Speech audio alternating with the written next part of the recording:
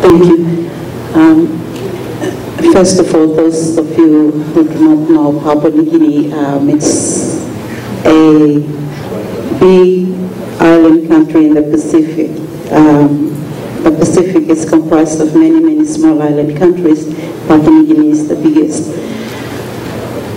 I come here this morning to talk to you mainly about food sovereignty.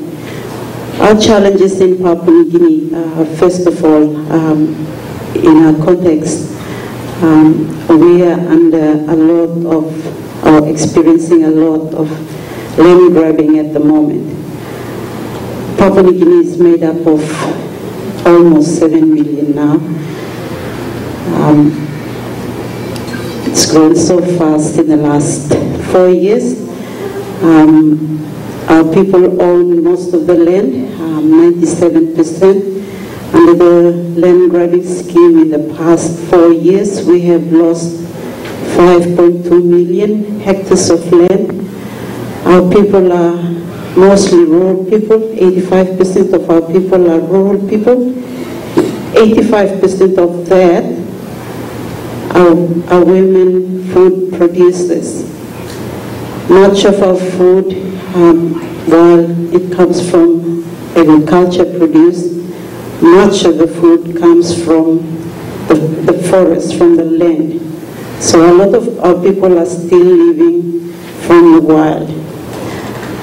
So in the context of extractive development in our country, we're experiencing a lot of challenges as our people are struggling to make food, to produce food, but at the same time, development is coming in and it wants our land.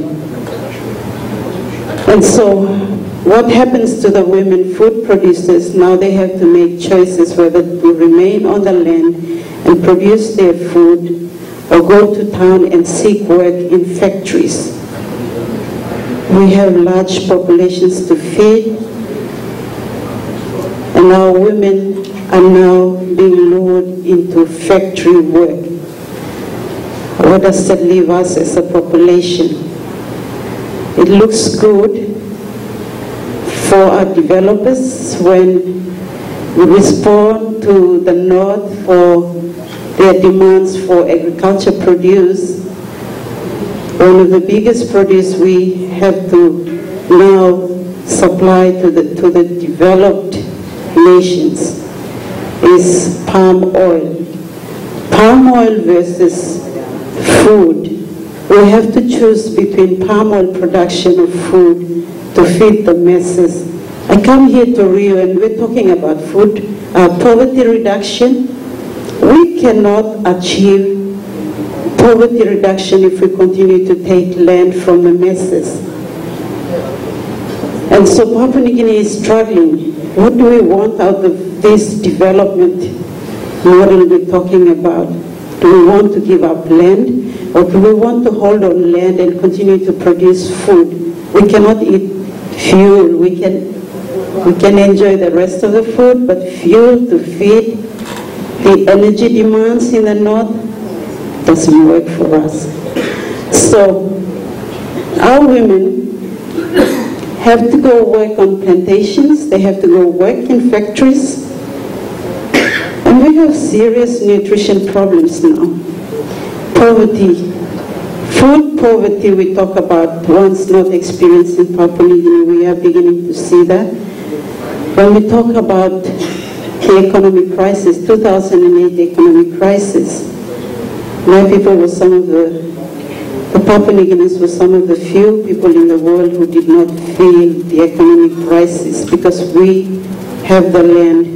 The women are tendering the land. Even though the men are out making business, running around with politicians, the women are on the land and continuously producing food. Our challenge for the women is bringing those food out so that it is accessible to the urban populations. We have real big transport problems, so the rural people are very well fed. We don't want to be talking about poverty in rural populations unless people define poverty in the economic terms when we talk about poverty in urban Papua New Guinea, but our rural people are happy, they're fed. And so our rural people are now faced with developers coming in and saying, give me your land, I want to make your land work for you. Is the land working for us already? We are eating from the wild. The rivers are giving us food. The seas are giving us food. The forests are giving us food. Is the land working for us? So in a way, we don't have to do much to toil the land to produce food, but that is being challenged now. So we have to stand up and watch out. Do we want to give up our land? That is a big question now. So the group I am working with, in the last year, due to our massive CSO pressure on our government decided, okay, we'll have an investigation into what we call the land theft that's happening in Papua New Guinea. It's not coming in the proper channels. Now they're formalizing everything. A land grab looks like it's okay. It's okay, we can take your land and we can do whatever you want. But our argument is that we need those land for food production. We can't be sending out a lot of hungry people. We can't be producing kids and not have land to feed them. So there must be some balance somehow. If we want to give up land, we have to compromise on population production. So that's where we are at the moment. In Papua New Guinea. So I come here with a message. We have to stop giving up land. And those people who are grabbing land from rural people have to stop grabbing the land from people. Because then we'll see real equality, real freedom we're talking about for the women. Mainly the women will be suffering if there's no land. In Papua New Guinea, the men own the land. It's the women who do the management of the land. So it's the development of the land is in the hands of the women. So if the men go and sign up a piece of land, it affects the women and the whole population. Thank you.